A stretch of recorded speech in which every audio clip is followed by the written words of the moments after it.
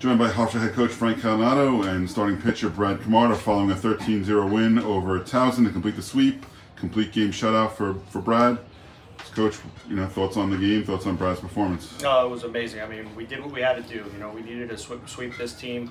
Every game matters at this point, and obviously whenever I give the ball to Brad, we have a chance to win. I mean, to watch him work today was pretty special. I mean, his stuff was on. He had them off balance.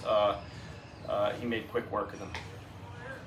Brad, what was working for you in these past couple starts now compared to earlier in the season?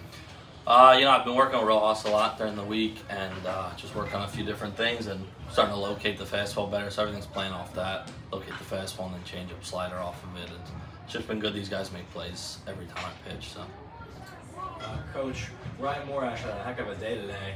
Thoughts on his performance? Yeah, he's listen, he's a guy that's going to be in the lineup every single day, and I'm happy to write his name in there. He's solid over at third base, and when he gets hot, I mean, he can carry a team. So he plugs away every single day. He's been having a great year, but now the way he's been swinging the bat lately, I can see him going on a big hot streak here. Coach, what's something that your lineup is going to take away from this Towson series after 3 great games at the plate and carry into the biggest games of the year going forward? Well, I think, we were able to put it all together, both offensively, and also I thought we had some really good pitching performances. So I think, we have that belief now and that confidence that this is the team that we thought it was in the beginning of the season. Obviously, we got off to a slow start and some things were missing, but now we're putting everything together.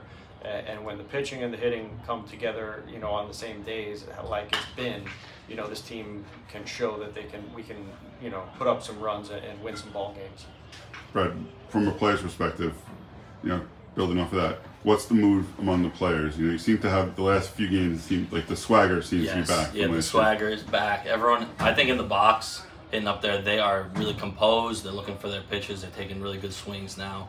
Everyone's feeling really confident, and we're just ready to keep rolling.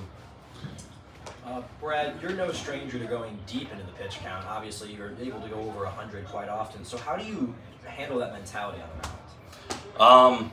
It's in longer games, it's kind of tough sometimes, but I just try to stay locked in on the bench. Don't do too much. Take my time on the bench and relax a little bit, and then just give it everything I got when I'm out there. I know these coaches, they always have my back. They always trust me to stay in there, so I just really appreciate them having my back out there.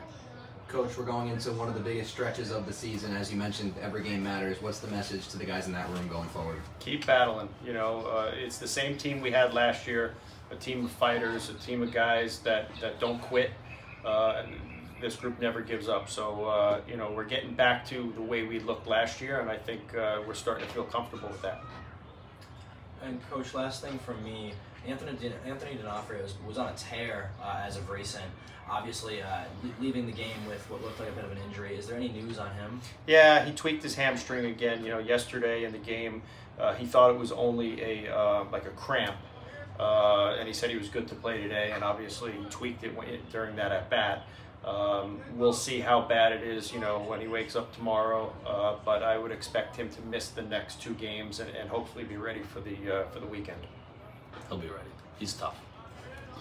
All right. Thanks, guys. All right. Thank you. Appreciate it, guys.